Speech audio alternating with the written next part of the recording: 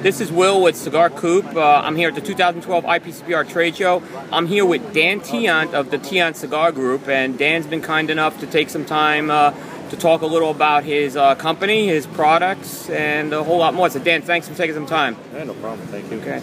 So Dan, tell us a little about Tiant Cigar Group. Well, Tiant Cigar Group is a new company that started last year. I've been in business for 5. We were formerly known as Tiante Cigars, but we formed a new LLC last year called Tiant Cigar Group. It's been doing pretty well for us.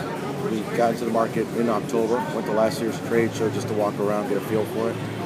And within that time frame, we're already in about 150 stores. So it's been doing really well for us. Excellent, excellent. So tell us, you have right now, you offer 2 blends in the El Tiante line. Yep, that's correct. We have the Habano Rosado and the Habano Oscuro. Now, actually, let me grab the boxes real quick. You guys can take a look.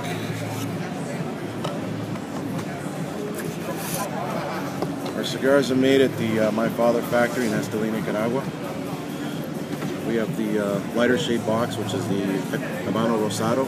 It's an Ecuadorian Habano wrapper, Nicaraguan filler binder, medium to full.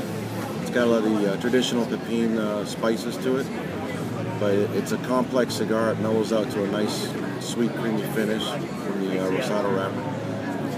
The darker shade box here is the Habano Oscuro. It's an Ecuadorian Habano wrapper as well, Oscuro shade, Nicaraguan filler and binder.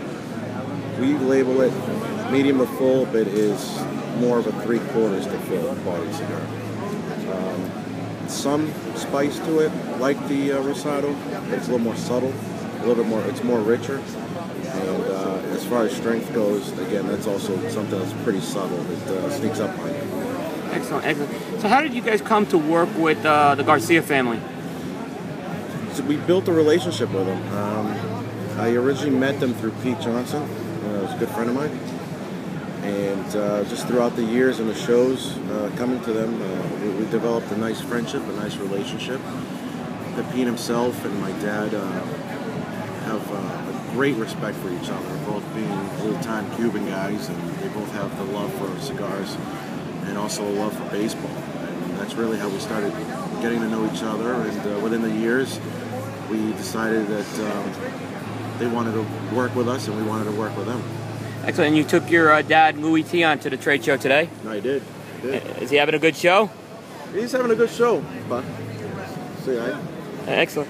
Excellent. A true Hall of Famer in my book. Absolutely. Thank you. Thank you. Yep, absolutely. So tell us a little, Dan, you definitely have a pulse on the cigar industry. You've come in, you are a true cigar maker. Tell me what your perspectives as far as the industry goes right now. Well, what I'm seeing here at the show, and I'm seeing it a lot with social media, Twitter, Facebook, you're seeing a lot of cigar companies coming out, which, it's a good thing.